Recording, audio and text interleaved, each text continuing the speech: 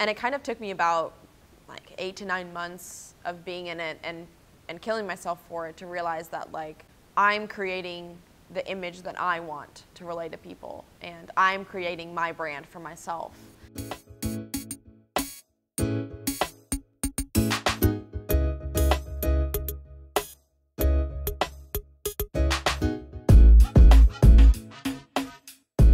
When you're modeling, do you feel like anyone's ever taken a portrait of you? Yeah, I do feel like I've gotten a handful of photos that I really feel like that's me, you know, because I do have more than enough photos that I feel like I'm just like, I'll get back and I'm like, holy shit, that's me, you know? Like it doesn't really translate. Like I look great and the photo's beautiful and like I look like what I want to look like you said, like if you're showing my kids a photo of me when I was 21, like that's not a photo I'm going to show them.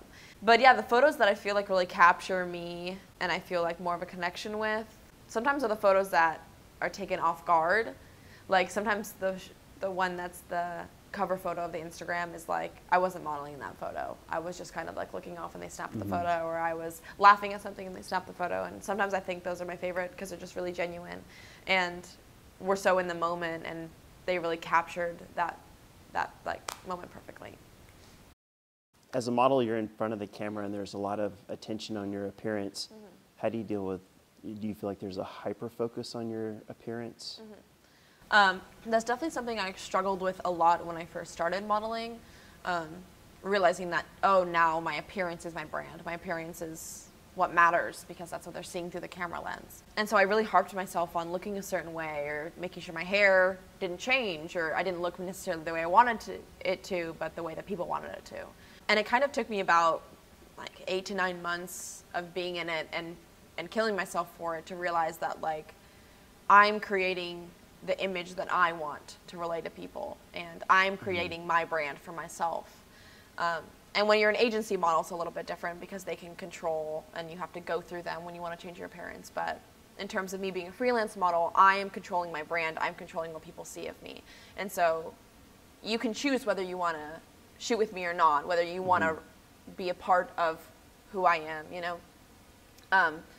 Realizing your image was your brand. Right. And then they could choose. Yeah, and letting them decide, okay, whether I want to collaborate and work with this person and this is their brand. Do you ever struggle with like your physical appearance in terms of like fitness or?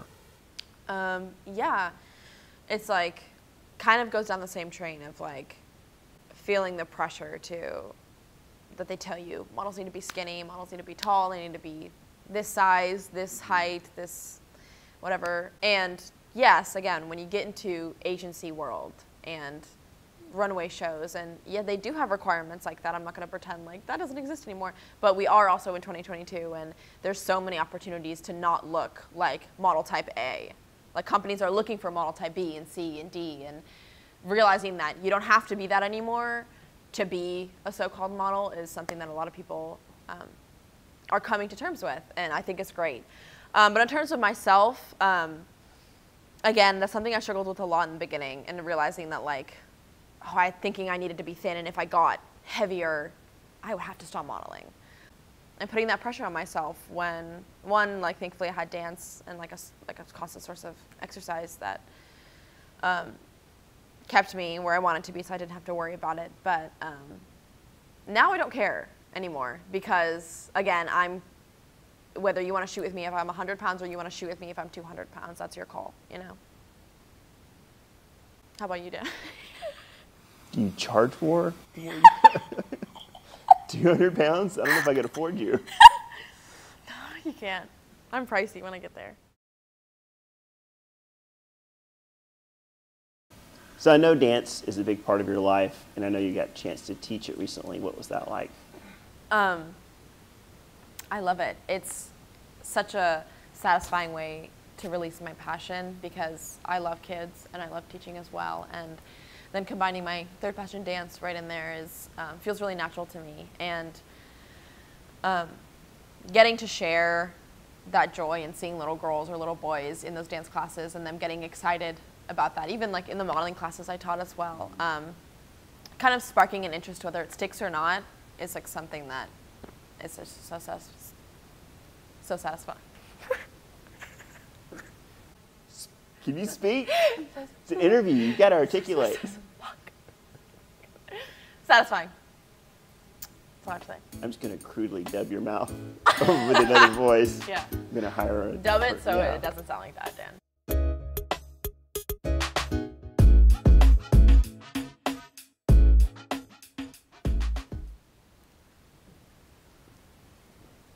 Oh yeah, baby back ribs.